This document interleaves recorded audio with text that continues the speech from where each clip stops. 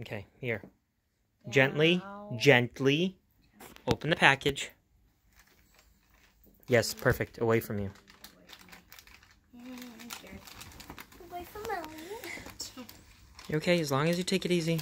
You'll be okay. It's hard. This packet is... We'll just cut a little bit at a time. Right, exactly. That's how you carefully cut something. You don't try to stab through too much at once. It's close enough. You can get the stuff out of there. I'm pretty sure I know what it is. Oh yeah. What is? Wait. I don't know. Whatever. Yay. And hold on one second. Here, Ellie, hold the phone for a second. Towards your sister. Why does it say boy? Because it's a book called Boy by Roald Dahl. Boy. Tales of Childhood.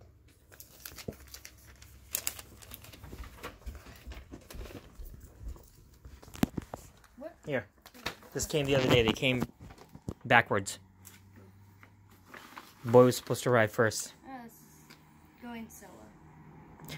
Okay, let me show you just this. I'm just going to show you some real quick stuff for how awesome this cool book is, right? Ready? Remember how I told you I wasn't really into the Messerschmitt BF-109 when I was a kid? I thought it was the ugly plane, the bad guys flew, and then later I found out how awesome it was. Look at crashed ME-109 in the North African desert. But check this out, though. It gets better and better. Just the few pictures that he put in here.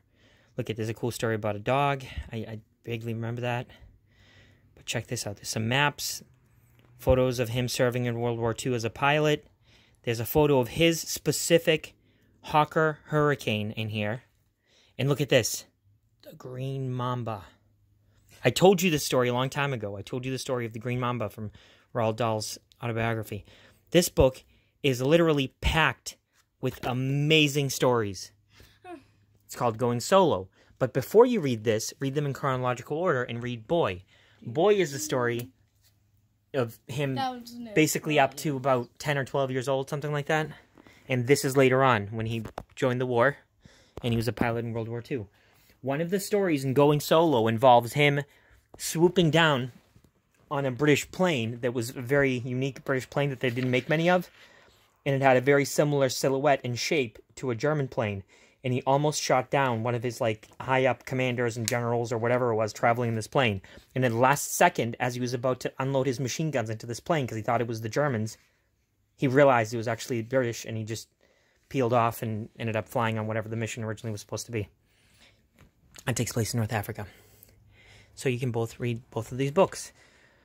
They're, in my opinion, these books are way cooler than James and the Giant Peach or Chocolate Factory or even these other stories. Obviously, those stories are awesome. I'm not putting him down. I'm not putting those stories down.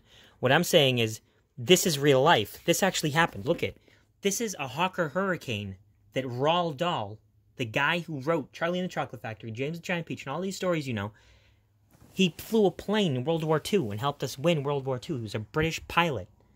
The Hawker Hurricane, which is actually, the Spitfire is the cooler looking of the two planes, but the Hawker Hurricane did most of the, had a better, if I remember correctly, I believe the majority of the kills during the Battle of Britain was actually with Hurricanes.